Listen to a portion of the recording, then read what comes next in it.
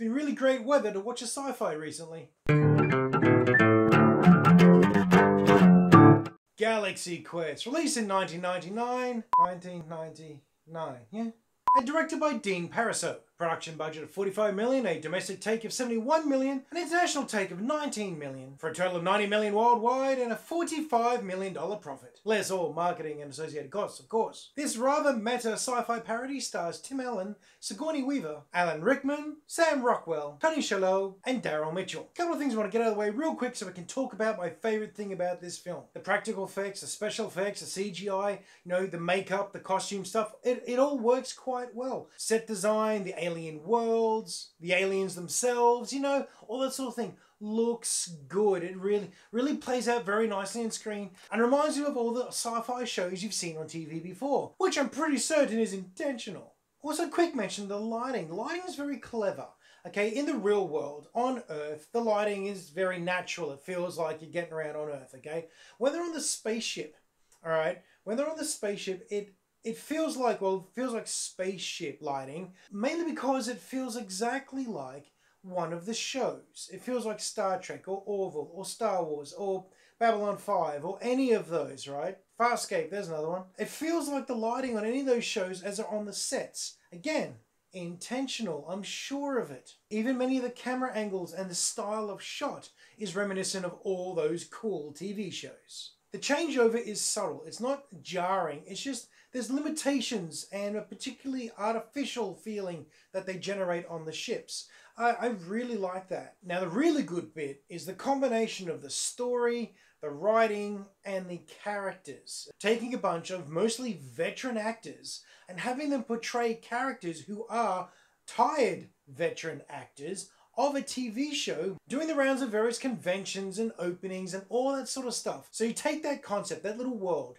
and you throw it into the what if it's true? What if there are aliens? There are spaceships. And not only is it real, but a whole race of aliens has watched this show and believe them to be historical documents, and they believe it to be real because their life is real. So you take these former TV sci-fi stars and throw them into a real sci-fi environment where it's all real. And the only way that they're actually going to survive out there is by acting the part.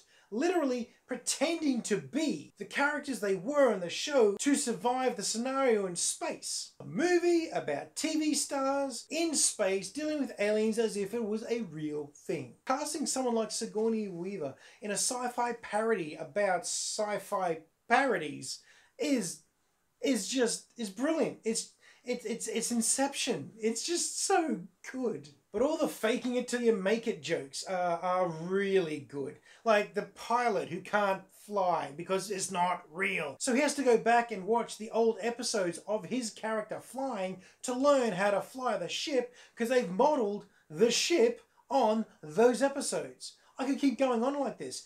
The joke is spectacular and it just keeps going, and they dive into the meta of the different jokes. Tim Allen's character actually loses his shirt. You know, it gets ripped off him at some times, running around shirtless, much like it used to happen. The fact that Weaver's only job is to repeat what the computer says. And even the actual plot of the story in space is very much like a plot of a show. The starship meets an alien race, they're hostile, there's a miscommunication, now there's war, there's threat, there's invasion, there's all this sort of crazy stuff. They've got to run around on the inside of the ship doing ridiculous things, just like an old show. And then that little part of me, that loves when the meta becomes reality in the reality of the movie, came true as well. Those who have ever watched Neverending Story, which I will review soon-ish, one day, remember at the end of the movie where the kids on the great big flying fluffy dragon flies back into his world reality and chases the bullies down the street. That did my head in as a little kid when I saw that the first time. But they do that again here where one of the communicators ends up with some bunch of kids. So they end up talking to these kids back on Earth to help them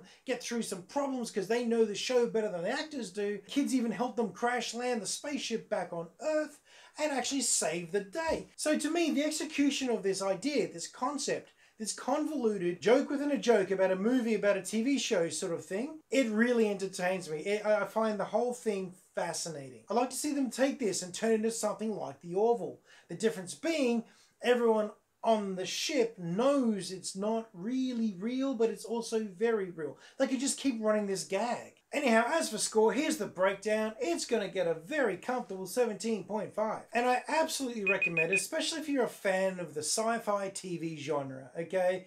This one just touches on everything that we like about it, everything that we know that's stupid about it, and has a fair good go at the convention scene as well. That, all across the board, it's actually quite clever. Anyhow, there's my review of Galaxy Quest. Have you seen this one? Please comment down below on the Facebook page. Let me know what you think. Do the like, share, subscribe thing. But most importantly, I hope that you're having a great week and you get some time to go watch a movie.